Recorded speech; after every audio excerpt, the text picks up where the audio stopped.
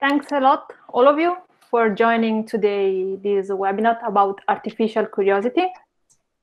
Before introducing the three amazing guys that will be the speakers today, just a few words about who we are. We are Women++. I'm Marta, one of the board members of Women++, and the aim of the association is to bring more diverse and inclusive environment within a working place. And one of the way we do is we try to vehiculate and educate the community. For example, giving technical talks for introducing different arguments. And for this reason, today we have the pleasure to co-organize this webinar with Visium. Visium is a team of best-in-class engineers who develop high-performing customized machine learning products for a number of the most iconic brands in Switzerland. Whether companies are just entering the field or have a solid data science department, Visium acts as a strategic AI partner to help them identify tasks, processes, or entire functions that can be improved through the application of AI systems and realize the full value that these systems have to offer. So that's, I would say, a very good description of their job. And in particular, about the three speakers, today we have Axel. He is an experienced AI speaker and an AI consultant with a strong history in working in various industries.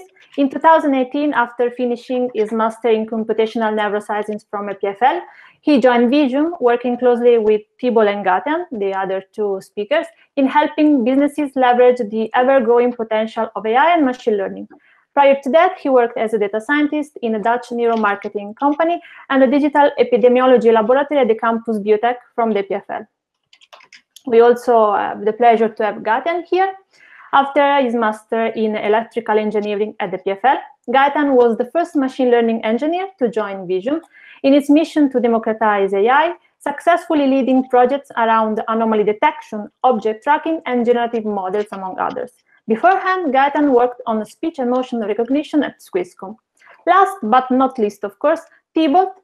Thibault has been working as a machine learning engineer with Visium for the past 2 years. He developed and led projects in a wide range of domains, from computer vision and sales forecasting to generative models and document analysis. Previously, he applied deep reinforcement learning at Sony, designing a system which can create novel machine learning systems automatically. So, don't want to take more of the time today, and I want to leave the stage to Visium. Just one thing about question answer. So feel free to write it on the chat, and the guys will manage all your curiosity about the topic today. So please, guys. Great, thank you very much, Marta, for this introduction. So how this is going to look like, I'm going to start explaining some theoretical, conceptual concepts. And then we'll have Thibault and Gaétan taking turns in showing you certain code snippets and more practical aspects of the artificial curiosity. So machine learning can be split into 3 main areas. So you have the supervised learning, where you have labels, for those of you who know what those are. But the type of applications that you can work with here is more around regression and classification. So classification is quite straightforward. Regression, you can see it as trying to predict what is going to happen in the future. Then you have unsupervised learning, where you do not have the label. So you do not know what your data means, let's say, right away. So there's different areas again in this, where you have the dimensionality reduction, where you kind of reduce the dimensions that you consider when you have a lot of dimensions with your data. And then you also have, of course, the clustering, where you're going to look at the data, look at patterns, and try to regroup different data points together in order to put them together. Then what we're going to talk about today is the reinforcement learning. So reinforcement learning is not completely supervised learning, it's not unsupervised learning, it's a different type of learning. And the concept is quite straightforward. this way, great, you'll have the pointer. So the concept of reinforced learning, is that you have an agent that is evolving in a specific environment. So the agent, when he is in a specific state that you see here from the environment, is going to take a specific action. Based on that action, there's going to be a change on the environment, which is going to bring the agent into a new state. And also at the same time, there's going to be a reward given to the agent. And the objective in here is to select the actions that maximize the cumulative rewards. So you can see this as whenever you're doing something good, you receive a treat or something positive, or you can also go the other way by saying that whenever you do something bad, you can receive something negative. And this is overall the concept of reinforcement learning. Now, I'm going to let Thibault already take the presentation to present you the concept in action of, I would say, not very smart agent for now. So I hope you can all see the screen. I will just share the presentation again. So as Axel mentioned, we're gonna there is a bit of an interactive part in this webinar. So to follow along, you will have 3 possibilities. So the first one, so first I will, if Thibault or Axel could send the link in the chat, so it's easier to open for everyone. So this will be a link to the repo where you have all the code and the resources for this workshop. And so, as I said, you have 3 possibilities to follow along. The first one, if you want to dig up a bit more in the code and actually run the things yourself during the webinar, you can click the Open in Collab button that will be in the GitHub README. And then you will open the Collab environment to run the code. If you, this requires a Google account and for you to sign in with it. So if you don't have a Google account or don't want to sign in, or you just don't want to run the code, you just want to see the output, you can also click the green badge to open it. And otherwise, if you can also just follow along with what we will be showing you directly.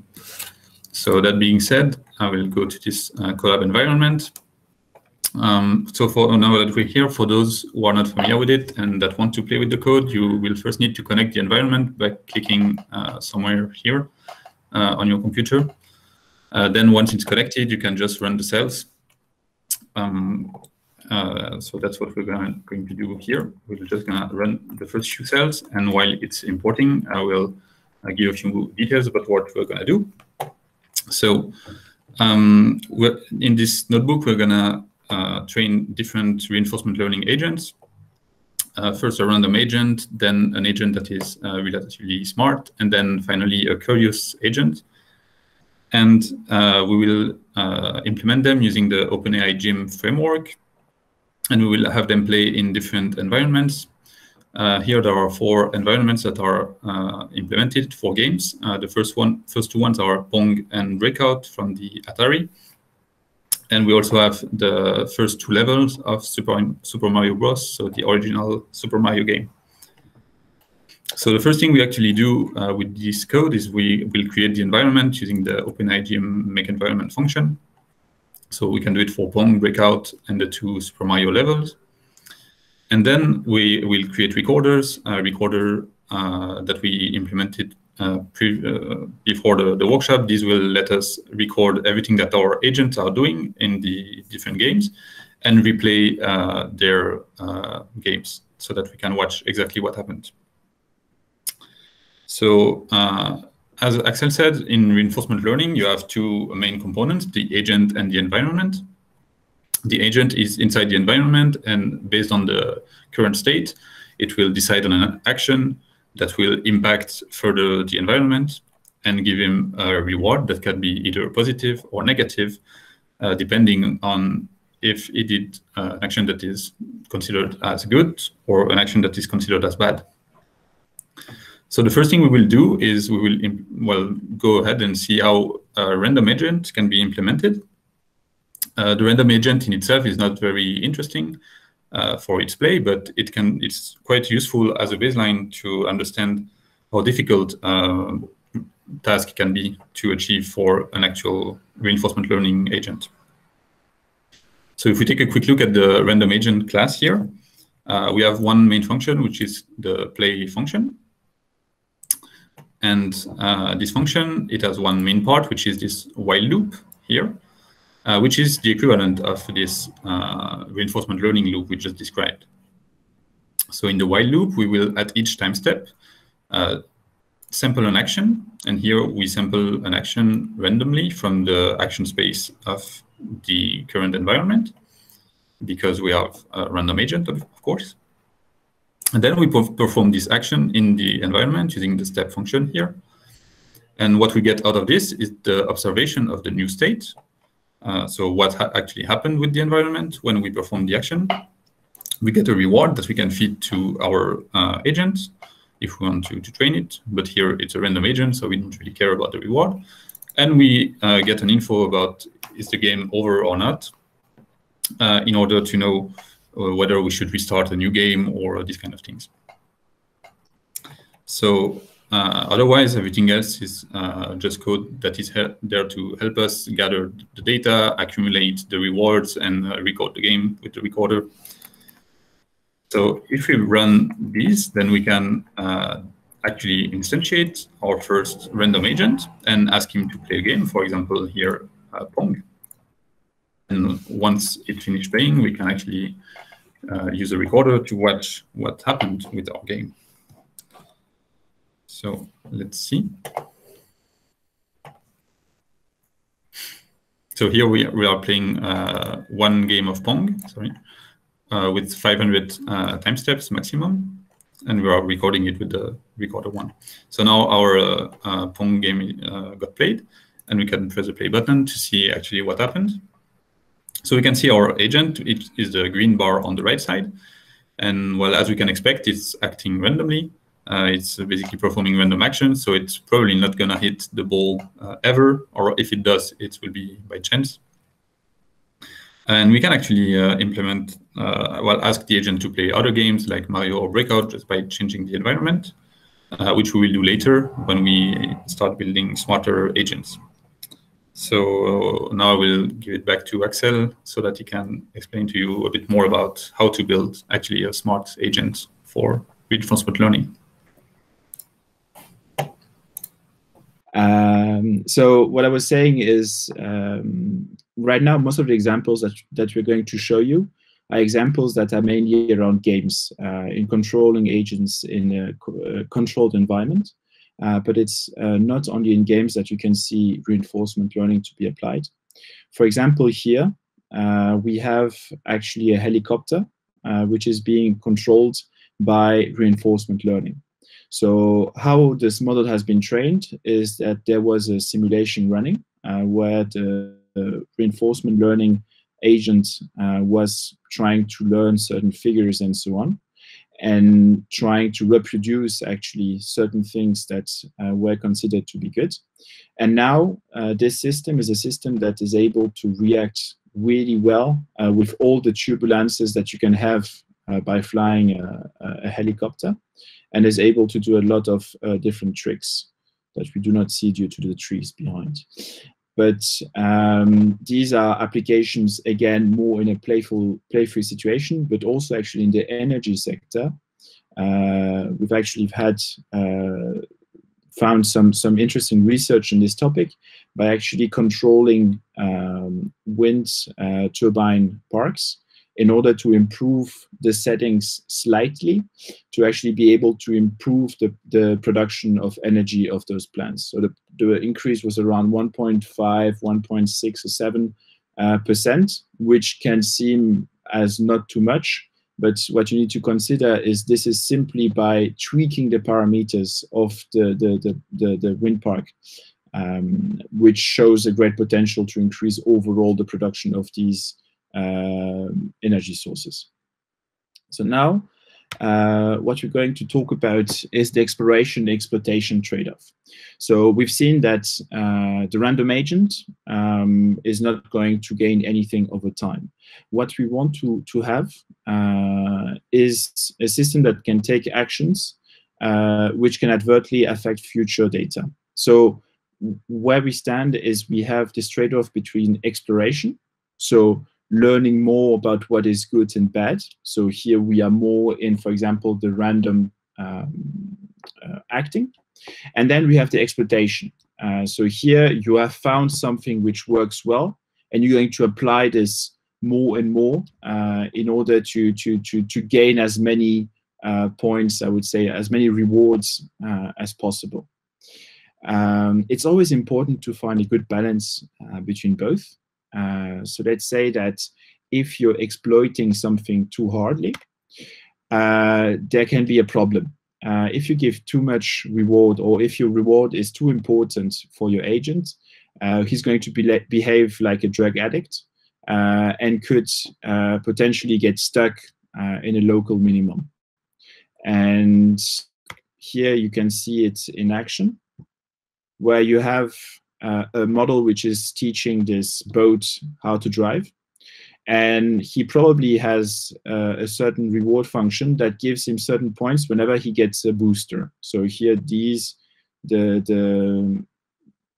green thingies is probably giving him a lot of points for a lot of rewards. Sorry, but the long-term vision is not really assessed, because the real objective of this model is to win the race.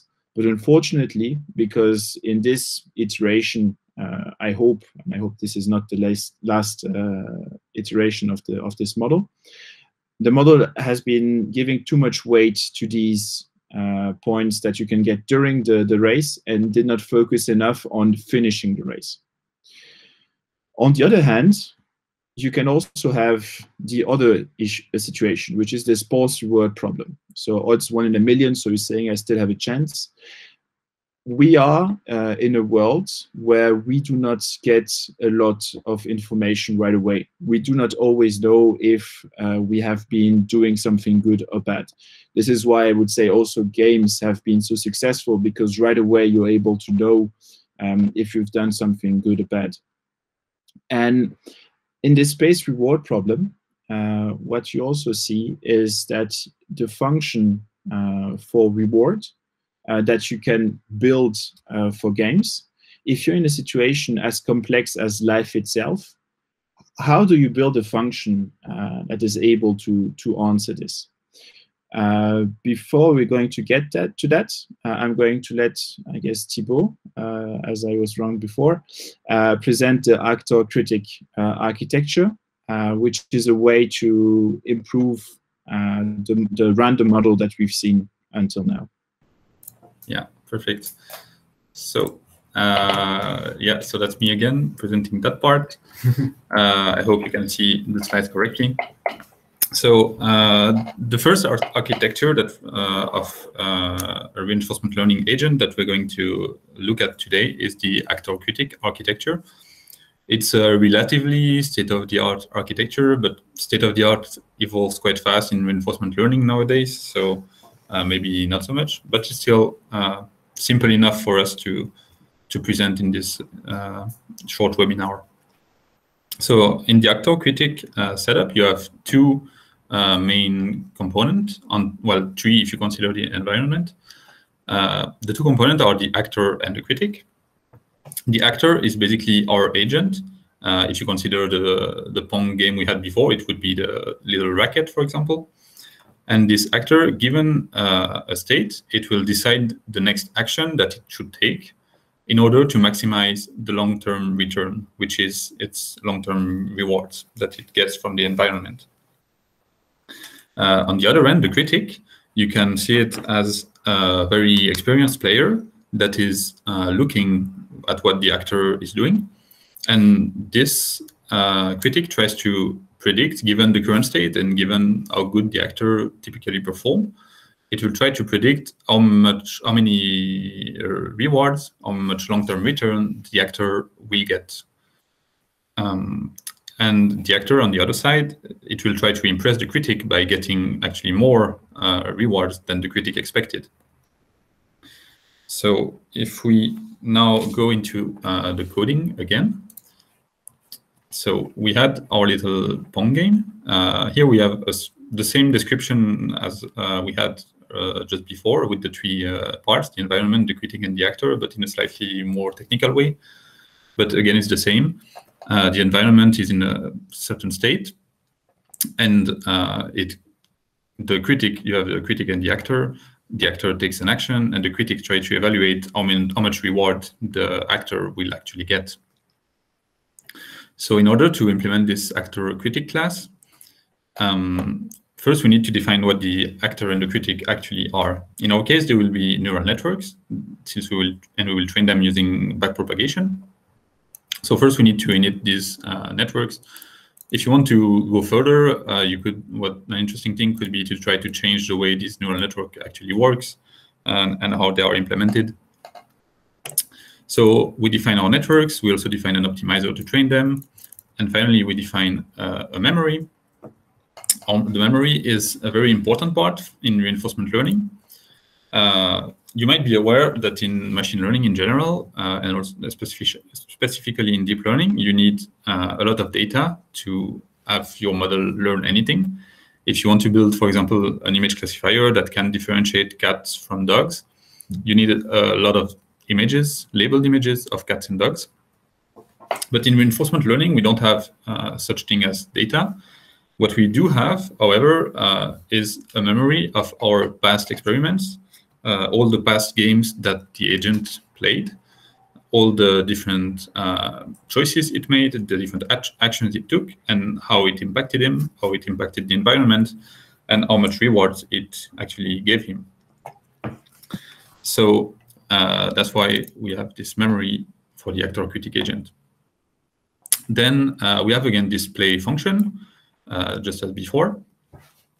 And here, again, the while loop, which is the feedback loop from the reinforcement learning scheme. What is also interesting for the actor-critic is that it works using a rollout. So here we have a rollout window of 20 steps. This means that the actor will play for 20 steps, 20 time steps, and the critic will try to predict the value for 20 time steps. And it's a bit like equivalent, for those of you who are familiar with it, with the batch size in deep learning. When you do computer vision, for example, you would have a batch size of 20. Here it's a rollout window of 20. So once again, we need to so we have the actor that needs to take an action. The action this time is not random, but it's defined by the neural network of the actor, and it's based on the current state. And so this action, we get the action. We also get the predicted value from the critic, given the current state. And so what will be what does the critic expect the cumulative reward will be for the actor in this state. Now that we have the action, we can actually perform it in the environment, and we will get the new state, once again the reward, and finally is game over flag, and we will get all of these information into the memory.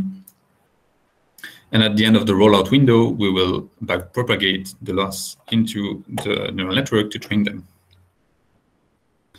So this is more or less how the actor-critic will work. If you have specific questions, don't hesitate to ask in chat. We will also take some time to answer them either directly or later on. Okay. So we have a question in the chat about why only 20 steps.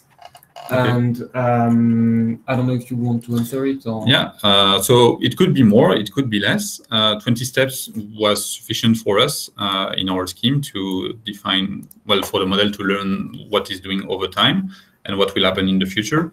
If you take something that is too long, it will be difficult for the short-term actions you take. It will be difficult to understand the long-term return very far away in time, and it might also be irrelevant to go too far. I don't know if you want to add on that, Thibault.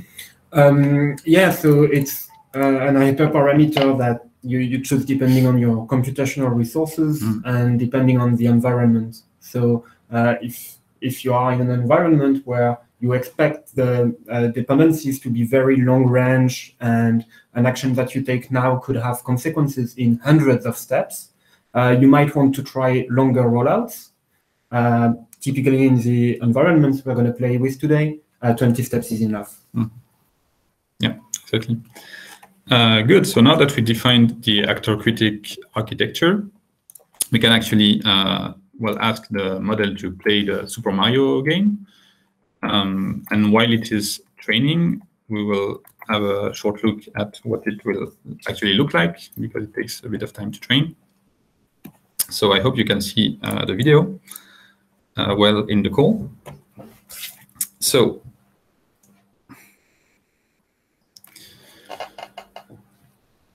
here we have the Pong environment first. We are training on Mario, but we will demo the first few insights here on the video with the Pong environment. So regarding the setup, you can see that you have the observation on the left here. The observation are divided into 4 consecutive frames that are stacked on each other. We need to have these 4 consecutive frames in order to bear with trajectories and time dependencies.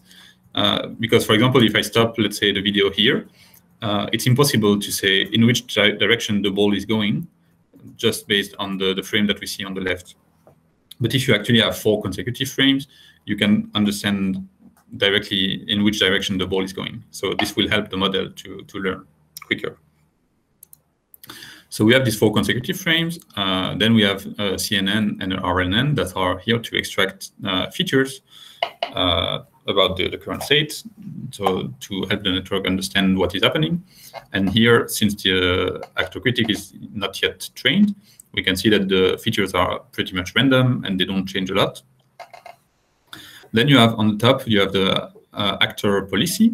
The policy is the probability for the actor to pick each action at each time step. So here we can see that, again, since it's not trained, it's pretty much random anytime. In the bottom, you have the value of the critic, so the value that it expects the model to, the actor to get in the future. And on the far right, you have the actual reward function. And here, the reward function is defined as -1 when you lose the ball and +1 when you actually get the ball, when you score a point, sorry. So here, we are now at 0.5 million training steps, and we can see that the features start to move. They more or less follow the racket, and they will also later on follow the ball. One interesting thing is that the actual value function of the critic is now much lower than before. Before, and it used to be around 0. Now we are at an average of -2 or -2.5. This is because the critic understood that the actor is still very bad. As you can see on the video, it's losing every ball.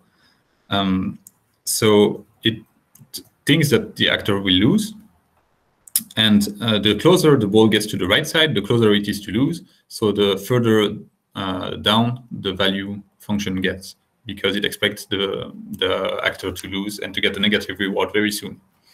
And as soon as the ball is missed, then you see the value function go up, which means that the negative reward is now behind us, and we will not be getting it again. But still, the network is very bad. Now, if we fast forward a bit in the training, maybe I can just jump in because we got a bunch of questions.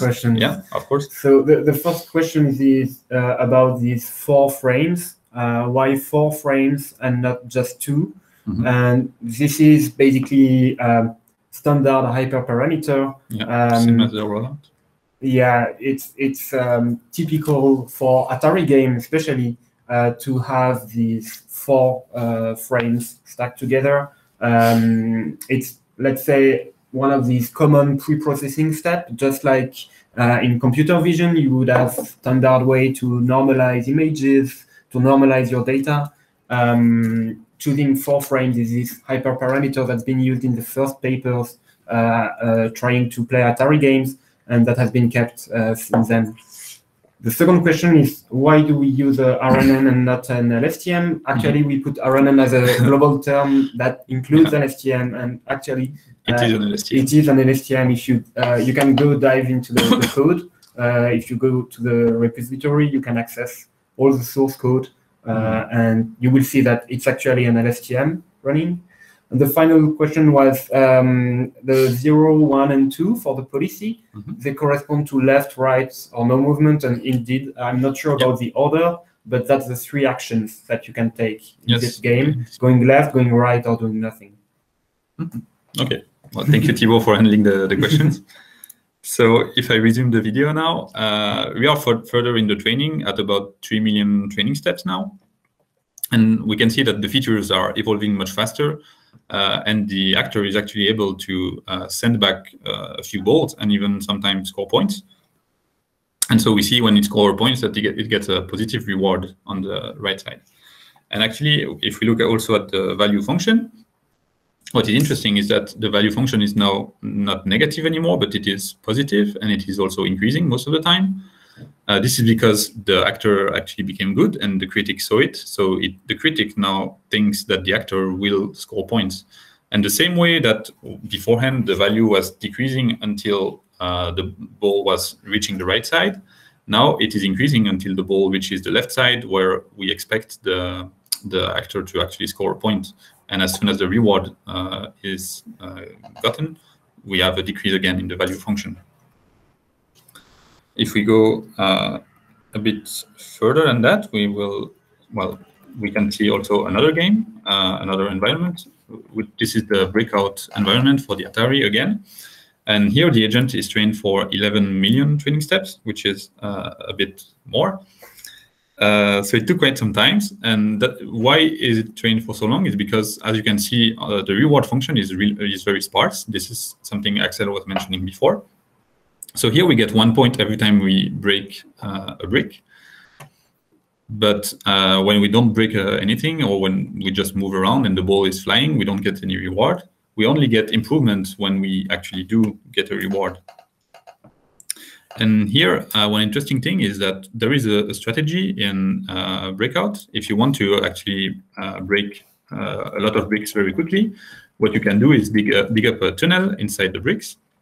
And when you have your tunnel that is digged, you can throw the ball inside the tunnel until it reaches the top, and then it will bounce around and breaks a lot of bricks from the top. And actually, the agent understands that. If you look at the value function, it is about at 5, 6. But when the tunnel is being dug, you will see that the value keep increasing. It goes to 7, then to 8. And as soon as the tunnel is fully opened, which will happen very soon, we will see a very, like here, we see a huge drop, a huge increase in the value function. It goes up till 12. Because the critics see this hole. We actually even see it in the feature space, if we look in the middle. And it understands that it means we are at a very advantageous position. And if we manage to send the ball there, we will get a lot of rewards.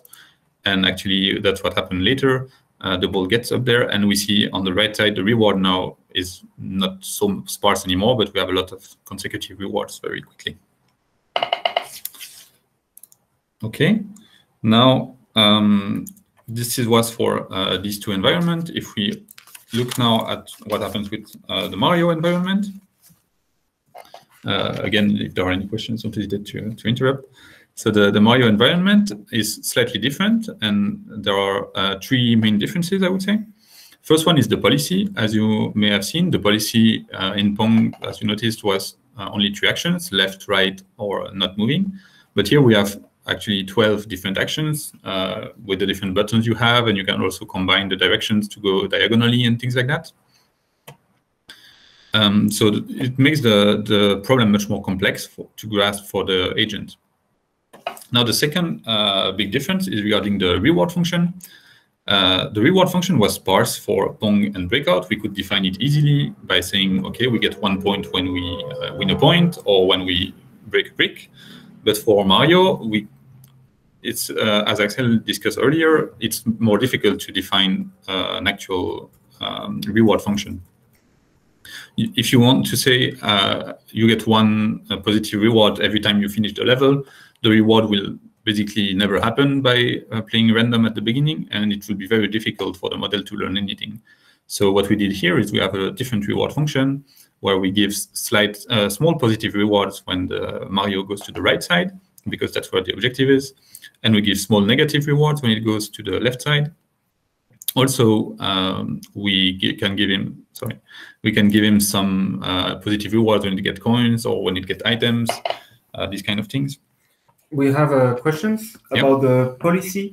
Yeah. So the question is, why does the height of the policy plot means, and why in the previous videos the height was pretty high, and now we have all the bars that are low at the same level? Yeah, that's a very good question. Maybe I should have explained it. So the different values on the policy are actually so if you're familiar with neural networks, what you have here is one output per different actions in a fully connected layer, for example. And you will apply a softmax on this layer to get the probability for each action. So the height of the bar is the probability to take each action. And the bar that is in orange is the action that was chosen for this specific time step. So here it was with 80% probability, the action number 2, but it could have been the action number 0 with about 0.2, well, 20% of probability.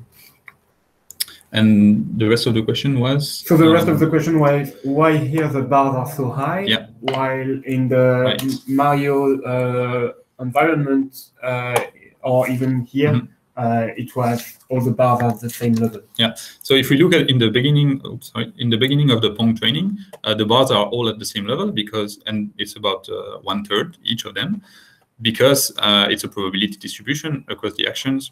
So the sum of all the bars is always 1. And here the agent doesn't know basically what to do, so it will pick at random. That's why it picks with the same probability each action. When you look at the end of the training, mostly you see it a lot for the breakout, the value jumps much more because it knows regarding the position of the ball, if it needs to go left or right, and is quite sure of what he is doing. So that's why the bar changes a lot during the training. Thank you for the question. So now if we go back to the notebook, we can actually see the Super Mario agent that we trained. So if we press play here, we trained it actually for 10 games, which is sufficient for us, but it's not a lot. So we can see that it manages to go forward, it gets some rewards, it avoids an enemy, it manages also to kill some enemies sometimes. But it's not really perfect. Like it gets stuck behind this big pipe here. If we go forward, probably it will die at some point if he manages ever to pass the pipe. Yeah, he passes it, and it jumps straight into the enemy. So here again, it's not a perfect play, but we can achieve perfect play if we train it for longer. So fortunately, we trained the Super Mario agent earlier already for 4 million steps in this environment with the loss function. And we can have a look at what happens when we play a game. So we'll just let it actually play the game. And then we can watch what happens.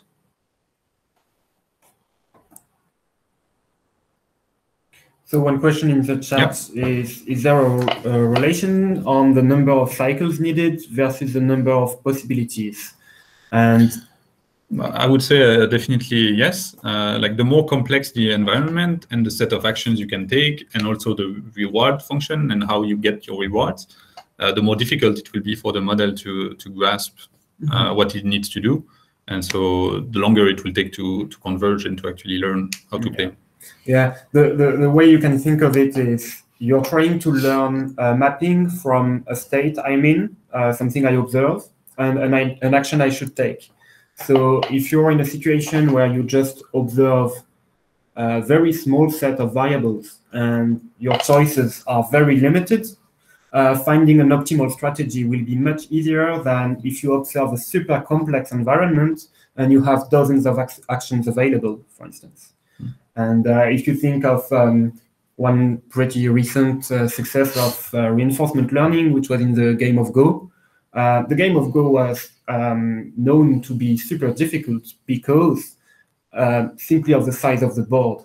In a game of Go, you have a 19 by 19 board. It's already much bigger than a chessboard, for instance. And that change in dimension alone is sufficient to make explode the number of possibilities, the number of different ways a game can roll out. And it definitely makes the training, the training needs to be longer if your problem is more difficult. Yeah, and you also need to apply smarter strategies for training. Yeah. Which is what we will see later.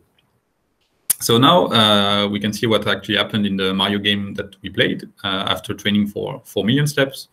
So we can see that the agent is, well, going straight to the right, is jumping, avoiding the enemies, also doing some nice tricks. Yeah, it's basically like almost superhuman performance, and it reaches the end of the level quite easily, almost every time, I would say. And if we take a look deeper into what is actually happening in this training, you can see it here. So once again, we see that after 4 million training steps, the features are much more well-defined, and the model actually learns what is happening, and he learns how to avoid things. If you look at the policy, it's again very converged, and the bar is much higher. You can kind of guess that this action here is going to the right probably, and this one is jumping, the two things that Mario does the most. It gets positive reward all the time for going to the right side, which is good. That's what we want. And finally, another interesting point is that again on the value function, we can see that the value function is decreasing all the time. So it starts at around 60, 70, and it goes down as Mario goes to the right side. This is because there is only a fixed amount of reward you can get by going to the right until you reach the end of the level. So the more to the right you go, the less reward there is to claim. And so the critic says, in the future, you will get less points until we actually reach 0 exactly when we hit the flagpole, meaning we got all the rewards into the level. Yeah, so that's it, I would say, for the actor-critic part. If there are more questions, we can take them now, I guess. Otherwise, we have one question, which is how much time took the training with 4 million steps? It depends on your computer. Yeah, so it depends on your computer, obviously, but it could be, let's say, I trained it on my laptop, actually, and it took, I was going to say, only a few nights of training. So I'd say that with 4 days of training on a standard laptop, nothing fancy, no GPU, you can get this agent. And another question is, do you know if somebody tried to use reinforcement learning for some real-world example in the finance sector? Prediction of financial crisis, stock exchange fluctuation. I don't know, maybe Axel, you have some insights about that, maybe in portfolio management or something? Yeah, so I would say one of the strengths of reinforcement learning is to find good strategies, new strategies, new ways of doing this. We haven't touched on that, but for example, a lot of games have bugs in them, and reinforcement learning is really good at finding those small things in order to hack, let's say, the game. What you also need to be really careful on is how you build your reward function. So let's say you put sensors at the front of your car, and you say to your car, okay, you are going to try to reduce as much as possible the accidents that you may do, and you have the sensor in front, so the car should not go into anything. The issue is that the car learns to go backwards and then still has accidents. So you always have to think about these different situations. So I'm pretty sure there should be quite a lot of research on that, on reinforcement learning for portfolio management. That I would say would be the approach which would be the most logical with the application. For predicting financial crisis, I mean, the big ones we would have to see, because you also need to have situations, enough situations to understand that. And this is also kind of approaching a bit the situation of supervised learning, where you would need labels. So you know, okay, the data was like this, the financial data was like this, and in the end, a crisis happened. So you have an event, but those events, even though whenever they happen are quite disruptive, are not happening a lot, so that machine learning could be used to predict them with high accuracy. But you can see, of course, trends and so on. Yeah. I hope this answers your question. Thank you, Axel. And then that being said, well, I will hand it back to Axel, who will now present how we can implement curiosity in this kind of agent. So before talking about how to use motivation, how to use, curiosity in reinforcement learning, I would like to talk about two different types of motivations, the extrinsic motivation and intrinsic motivation. On one hand, extrinsic motivation, so the motivation here is to perform an activity to earn a reward or avoid punishment. If you think about this, the earn a reward and avoid punishment, this is really close to reinforcement learning. And it's kind of, you have a function of success. Let's say that if you win the football game, well, you get a cup, so you have an extrinsic motivation. But there is something else that us as humans motivate us. And some people, and I would say a lot of people also, perform certain activities not because they're going to be rewarded monetary or physically or in whatsoever way by doing that reward. They simply enjoy doing that activity. And this is called intrinsic motivation. And the issue here is that for extrinsic motivation, it's kind of easy to see how you can create a function and put it into a computer program. The issue with intrinsic motivation, it's way more complex. So one of the ways that people started thinking about how can we introduce intrinsic motivation in artificial agents is to look into curiosity. So here we have a nice monkey who's going to see actually a magic trick happening. And you will see from his reaction that he is, that he's surprised that there is nothing in the ball. And by being surprised, as we'll see in the minute afterwards, he's kind of interested also in trying to understand what happened. Yeah, he's going to come back. Yeah. Okay, the idea here is that we want to use surprise as a proxy for curiosity. By being actually surprised by certain things, you will be able to put your attention, let's say, on that event that happened in front of you.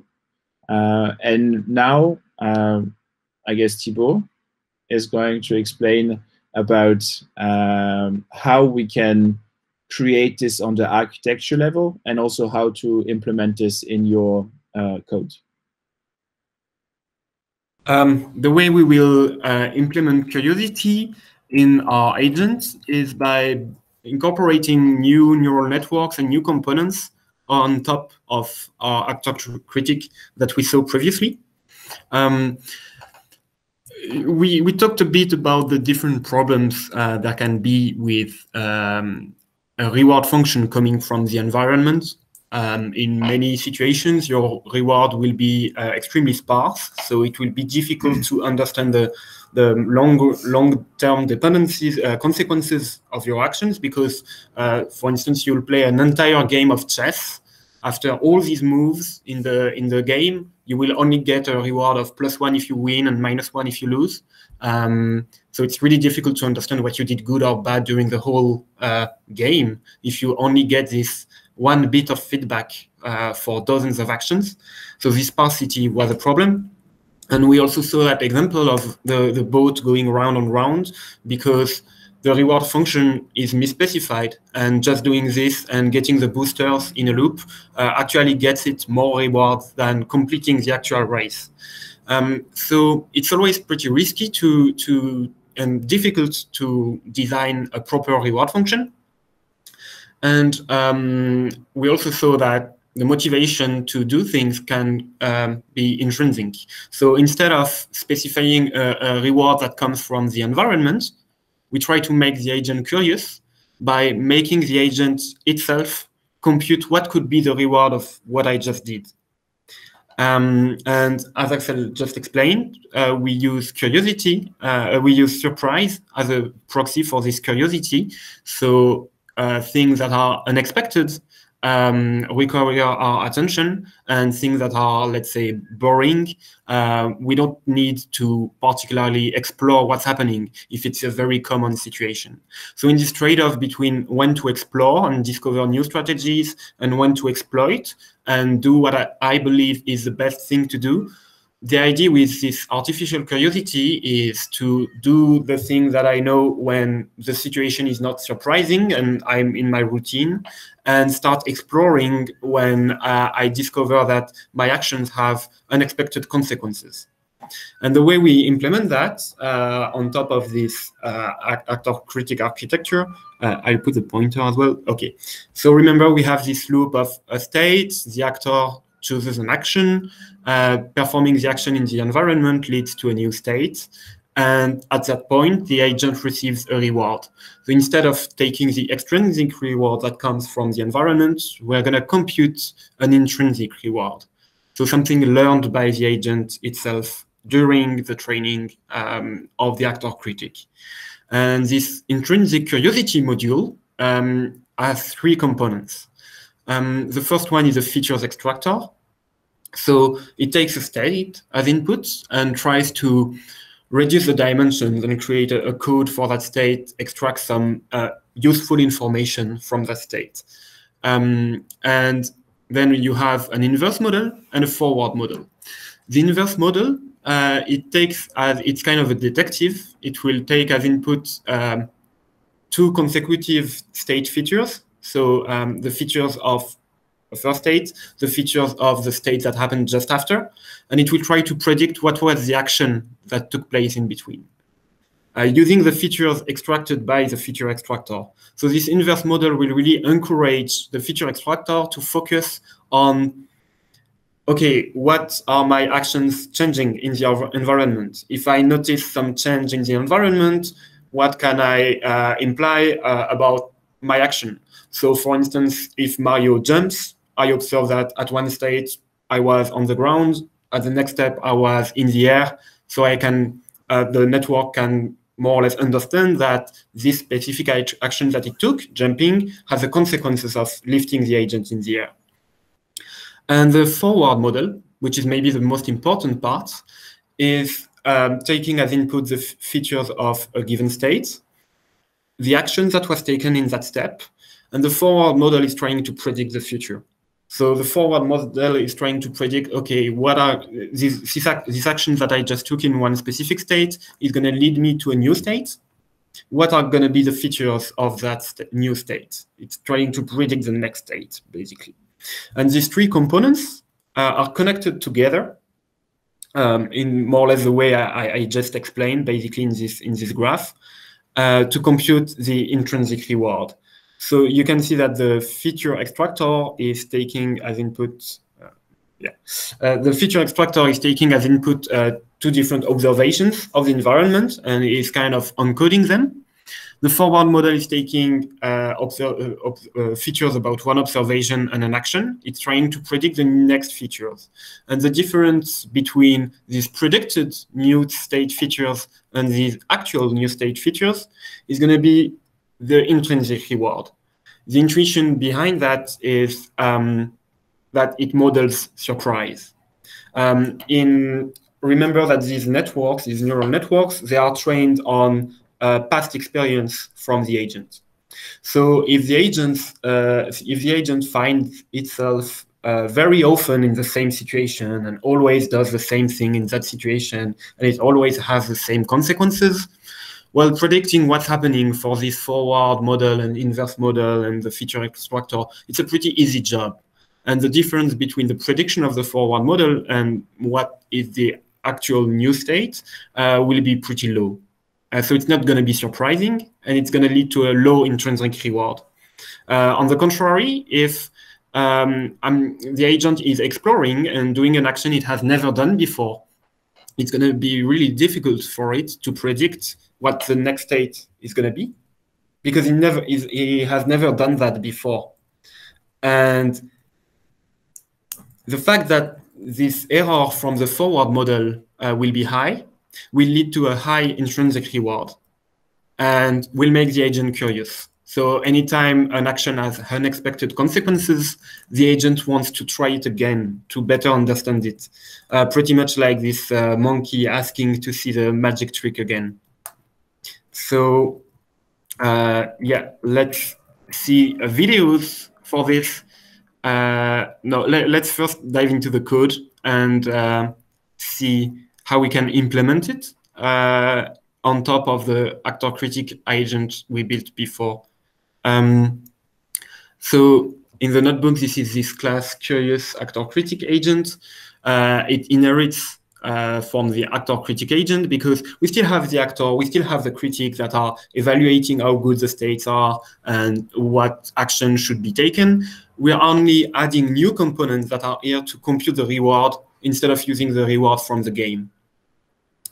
So I can skip most of these util functions. The only one that really changed is this get reward function. So instead of just returning the extrinsic reward, this function will do exactly what I just went through. It will retrieve from memory different features and consecutive features and actions, and encode the different observations, and try to predict the next features, try to predict the action that happened between the two features, etc. Put that in the memory, and basically compute the difference between predicted features and actual features about the next state. And this is going to be the intrinsic reward. The same procedure is applied for the rest of the agent. So again, I insist on that point. The agent we are going to run now is purely fueled by this curiosity. It has no input about what the rules of the game are. So for instance, when we were training the agent on extrinsic reward, we designed the reward function thinking, okay, well, in Mario, you want to go to the right. So every time the agent goes to the right, let's give a positive feedback. And we had to plan for all of these options and compute, okay, how much do we want to reward which part of the agent behavior? And it's pretty difficult to design that function. And all the learning depends on that function.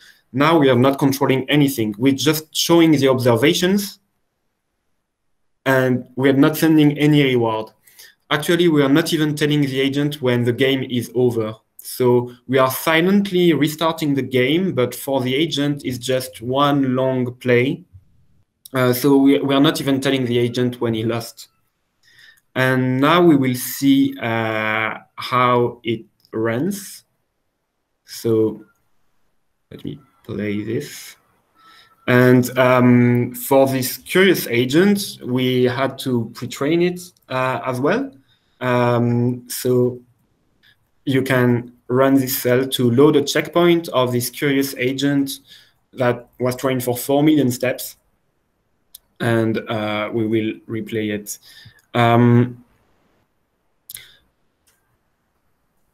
In the meantime, I can show you a video of this agent with the details that we saw earlier of what's happening inside the neural network. Unfortunately, we don't see what's happening inside the curiosity module. We only see the final output, which is this reward. So we don't have the reward from the game anymore displayed here, but really the reward computed by the agent. And without any training, you can see that it's still acting randomly, but you will see with time how it progresses. We have one question in the chat asking if through the different cycles, the intrinsic and extrinsic rewards keep changing, and overall, like the reward function will make it decide the next move with using these rewards. Okay, so the extrinsic reward is not really changing through time. I mean, it may be, but usually it's a well-defined function that does not depend on time. So for instance, when we showed you previously the pure reinforcement learning agent without curiosity going right was always rewarded the same way. What's interesting with the curiosity agent is that the reward evolves through time because the reward is computed by a learning system. And at the beginning of the game, everything will seem surprising and the error of the neural network will be super high. And that's why initially we have a reward of almost 0 every time, because when there is a lot of variance in the reward, we know that it's purely noise because the network is not trained yet. So we cap it to very small values. But as the game goes on and goes on, the agent will get used to states it finds itself commonly in, and it will be less surprised by actions that it takes more often. So the same action, depending on the stage of training, could have a different reward when we're talking about the curious agents, because curiosity really is a strategy to explore. The goal of exploring is doing new things to see if maybe there is an even more optimal strategy that you haven't tried yet, instead of just exploiting what you think you know about the game. And exploration is typically something that is done at the beginning of the training and that we fade out progressively. Here with these curious agents, we don't have to choose when to stop exploring as an hyperparameter. We let the agent discover when the agent is surprised, when it's not surprised. So you can see that after 1 million steps, the agent is going right, jumping over pipes, killing enemies. It's definitely not as good as the pure reinforcement learning agent, but it's pretty impressive considering that, again, we gave no input to the network about the goal of the game.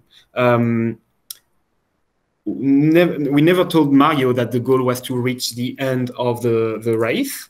The only thing is Mario is a pretty adapted environment for this kind of curious agent, because the first frame of the game, what the game looks like when you start, it's always the same. So if the agent is random and performing poorly and dying a lot, it will always restart at the same position. So it's a state the agent knows really well.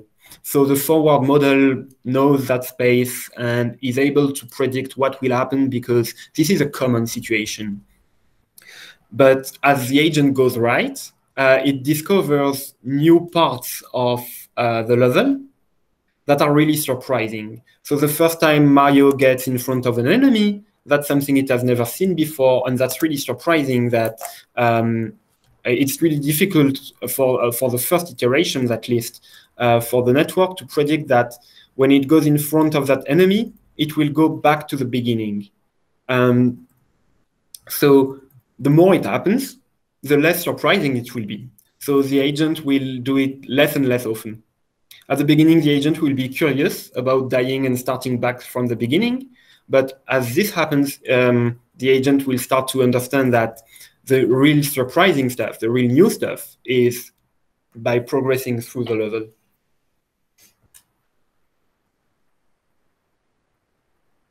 And we can see that the policy is gaining in confidence. Like the Mario is more and more is putting a higher probability on the different actions.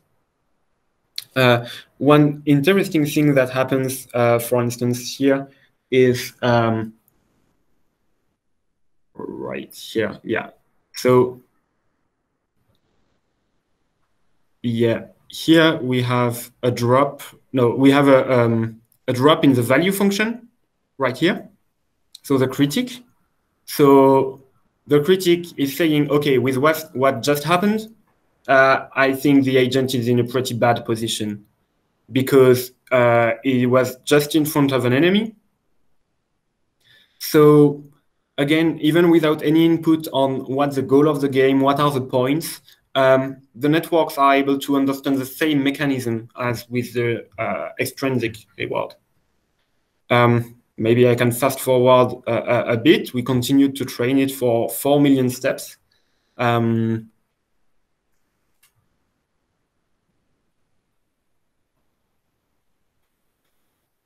And it really learns to jump over the holes, get the bonuses. So see, for instance, again, the part where Mario fell into the big pit, the big hole. First of all, the value is decreasing. The critic understands that when Mario is in that position, it's not good. And what happens right after? Mario ends up at the beginning of the game, and the frame is totally different, and the features extracted by the neural network are totally different. And I guess it was still pretty difficult for the forward model to predict that it will happen, because you see this huge reward that happens at that moment.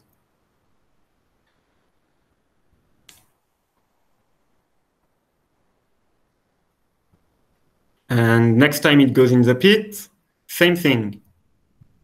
It happens again.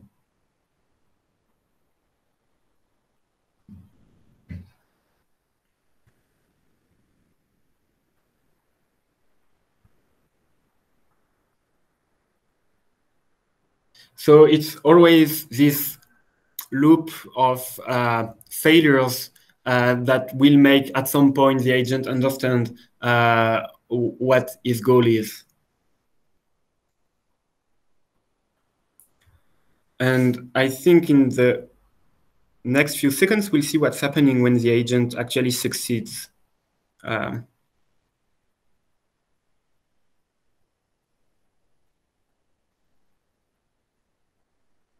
Yeah, so here you see that big hole that the agent was always falling into. It means that the agent, if the agent was always dying at that point, it means that the agent has never seen what's on the other side.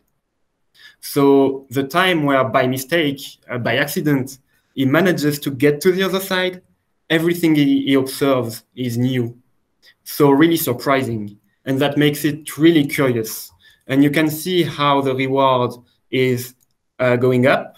You can see how the critic was starting to go down, but suddenly got up because suddenly everything was new around him. The critic is always evaluating the actor. So the critic was thinking, okay, usually when there is this big pit in front of me, I die, I go back to the beginning of the game where I know everything. So the reward is going to be low because I'm not surprised and I'm not curious.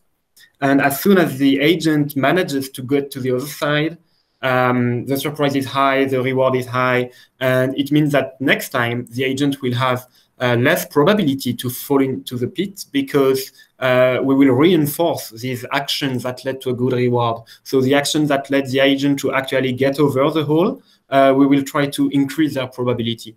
And that's how, even without being given anything about the rules of the game, the agent is able to perform pretty well. So now we have a recording of the agent trained for 4 million steps. In your notebook, you should be able to play it as well. And well, very much like the agent we just saw, it's actually the same one. We see how it's able to catch the bonuses, kill the enemies, progress through the level. I don't know if there is any question. No question yet. Okay.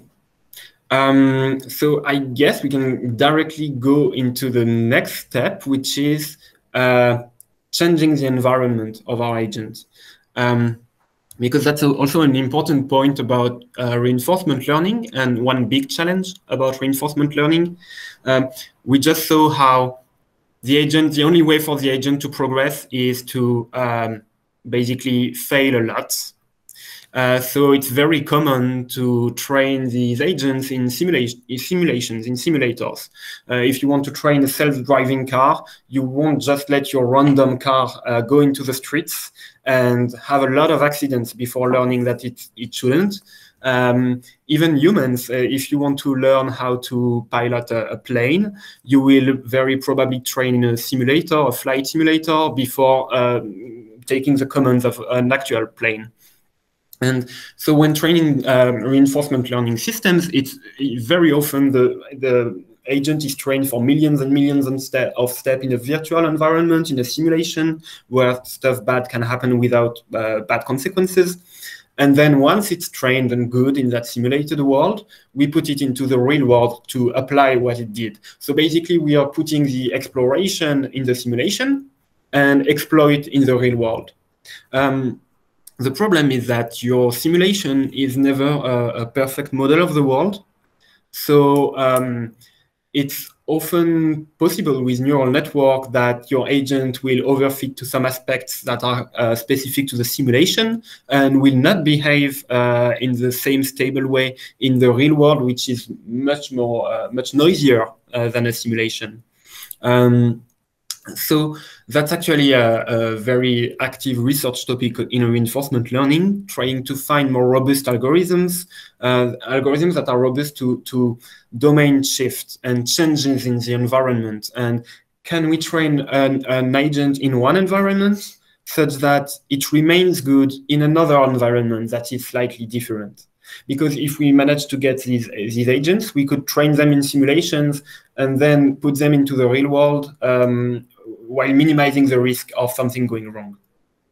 And that's something we can simulate by training an agent in the level 1 of Super Mario Bros. And then evaluating it in the level 2. So that's what we did for 4 million steps also. So you can execute this cell to just make your different Marios, the actor critic one, the basic one, and the curious one, both trained in the level 1, but both playing in level 2 now. Here we have this train parameter to true. So as the agent is now playing in level 2, it will continue training in this new environment. You could also stop the training and just see what happens. While this is running, we will look at what it looks like in a video. So for the video, we actually don't have the standard agent, the one that is not curious. But I can tell you what's happening with it, or you will see in the animation right after. But basically, the agent is pretty bad in the second level of Mario when trained with traditional reinforcement learning. And the reason for that is pretty simple. If you don't know the game of Mario, you will see it directly. The environment looks totally different. The background is black, there's no pipes, there's different type of bricks, different type of enemies. It's the second level, so obviously it's more difficult to solve. So the actions are the same. In a way, the observation space is the same, like we are looking at 4 frames of the same size, but the content of the game is totally different. What remained was the rule of the game. And even though the rules of the game are the same, the agent performs poorly because the feature extractors don't know what to do and don't extract meaningful information from this new environment. And so actually, this one is the one trained without curiosity. We actually have it in the video, so you can see how it's happening. And typically here it gets stuck because never in level 1 you have this situation where you would jump over something and it's a dead end. Usually in the first level you jump over something and that's it. Maybe you will fall into a hole, but you cannot get stuck like that in level 1. So our agent trained only on level 1 does the best it can and think, okay, usually going right is okay, so I guess I'll do that. sometimes jump, but the situation does not evolve.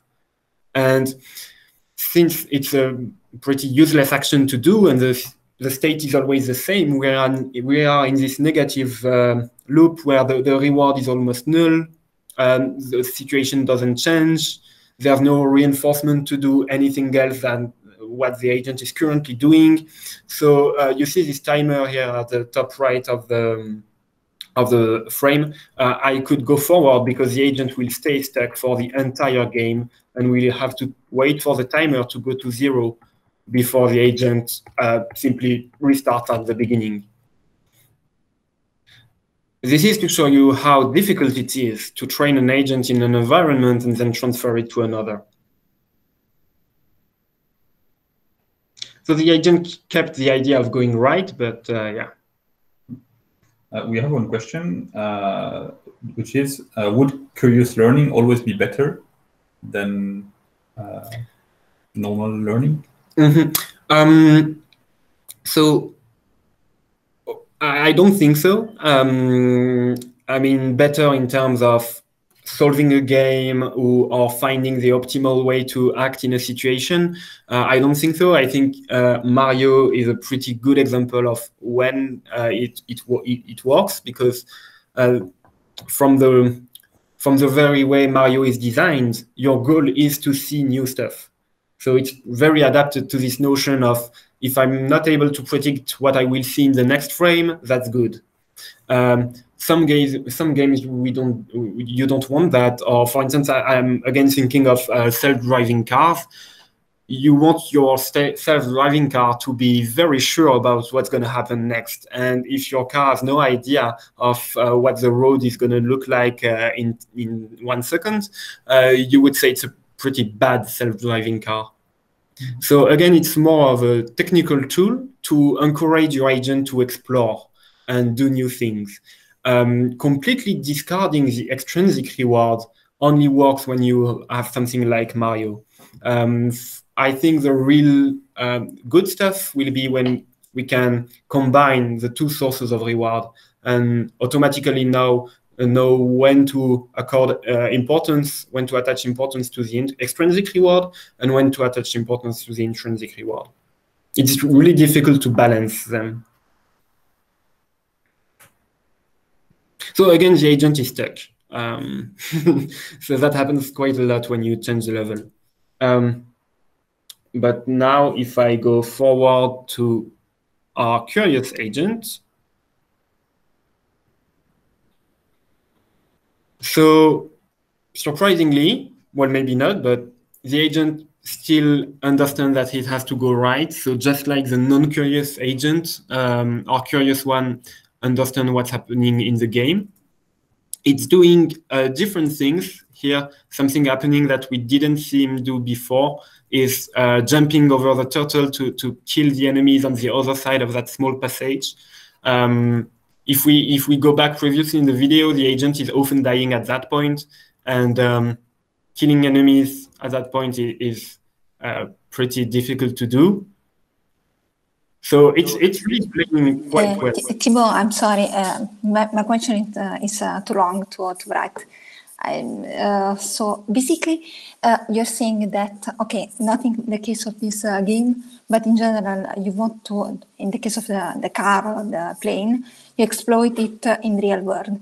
But also there it can happen that not every situation you face, you said it. So this is a bit dangerous somehow. How much is this dangerous, as you know, as far as you know? Well, for now, I say that this danger and this risk of applying reinforcement learning at a large scale on these systems, it's preventing the development of the reinforcement learning applications, because people don't really trust these models yet because they are so risky and unpredictable. And that's where the potential of artificial curiosity also lies, I think, because here what we'll see is that maybe a curious agent is more able to adapt from a simulation to the real world and will be more robust. because these small variations between the simulation and the real world, the agent will not stay overfit to the simulation doing bad stuff in the real world. The agent will keep that curiosity. And when something happens differently in the real world than in the simulation, it will trigger his curiosity. So it does not necessarily mean that the agent should do that more often, but designing systems that can detect these discrepancies between the simulations and the real world is, I think, something that's going to be pretty important for AI safety and subjects like that. Okay, I'm not sure if it answers completely your question. No, it's okay. Thank you very much. So yeah, you can see that the agent is able to play not worse than the smart one. And there is even a point where we will see the true advantage of if the video loads properly. But yeah, so yeah, at that point, the agent is getting stuck in a dead end. Again, that's a situation that the agent doesn't know from the first level, so it does not really know what to do. But you can see here that we don't get this flat reward signal, and the agent is still trying to do new things. The policy is much less optimized toward one specific action. Sometimes we can see the agent going left, and here you saw maybe it was too fast, but the agent actually got out just by exploring more. Unfortunately, it got back in, but still he was able to get out of this situation instead of just getting stuck and continuing running into the wall. Because the more the agent sees this state and sees the same frame again and again and does the same action again and again, the less surprise it is. So in this situation, the agent knows with time, it can predict that going right is not going to change anything. So he's less and less curious about this situation. And that's how, hopefully, the agent can get out of that situation. So it's not instantaneous. It's a lot of noise in the choices the agent makes. But at some point, the agent will be able to just get out by basically getting bored of this dead end in the environment.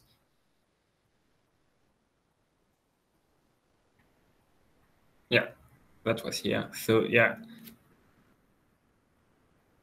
And it got out. And watch what's happening as the window, the frame on the environment start to slide to unveil what's happening to the right side, because the agent never went so far. And suddenly it's going to discover what's happening on the right. You see the value function, the huge spike in the value function, because suddenly the agent is not able to predict what's going to happen next. What's going to happen next used to be I'm facing the wall and it doesn't change. And suddenly it's some totally new part of the game. And you see the reward climbing and the value climbing. So I will now let the Axel conclude. I hope you saw. You can still run the videos in the notebooks, etc. I hope you saw the interest of curious reinforcement learning. Maybe before we switch to Axel, we have while we switch to Axel, we have more and more questions. Do you think that Tesla autopilot should be curious in order to learn?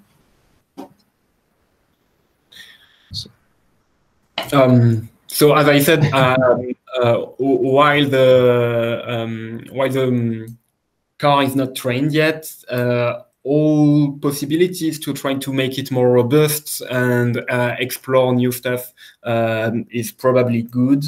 Then once people are using the car, you don't want any surprise. And the whole goal of these techniques is precisely to make the agent more reliable. So maybe some kind of artificial curiosity could be used, for instance, to discover new routes, new paths to get to a destination or stuff like that. But when it comes to actually controlling the car, I'm not sure this is the right idea. At least I wouldn't go in a car that's controlled by a curious agent. I would also like to add on that your forward model is trying to make predictions about what is going to happen. And if it finds something which is weird, it's going to have kind of a spike, I would say, a spike of activity. I'm going to use a wrong word for that. But you could potentially use this to, as Thibault said, potentially identify new roads, or also identify things which do not make any sense. And maybe, for example, you know, the videos of the comets flying over Russia usually, because everyone has a camera there, you would be able to map these because potentially those events do not happen often. So now I'm going to finish with a few concluding words about, I know. So as we said, curious reinforcement learning has a lot of advantages. You do not need to implement a reward, and you use a non-sparse reward function because you're always going to try to find something to reward your agent with by using this surprise as proxy. You're going to learn the exploration strategy automatically. And you also learn a model of the environment, so you do not need to understand the environment completely in order to be able to create a system where the agent can learn. And finally, you can also transfer this to other environments, as Thibault has shown with the switch to second level. So these are some of the advantages. And we have been talking about one of the problems of the previous reinforcement learning, which is sometimes you can get stuck in exploitation. If you consider the model that we have right now by being curious, whenever he sees something new, it's going to be rewarded for that. Maybe some of you have already seen it whenever you're using apps such as Facebook or Instagram or whatever, you're continuously scrolling. One of the reasons for that is because you're always going to find something new. And before all the social media and all these apps, you also had televisions. And usually people would be watching TV a lot of the time, maybe switching between the different channels just to get some excitement because they want to know what happens.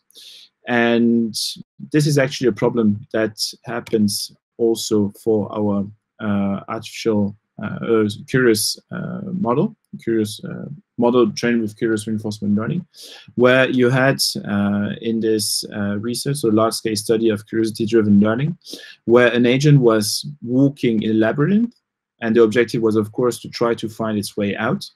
But by actually installing a TV in the labyrinth with randomly showing pictures on this TV, the agent would get stuck in front of this TV.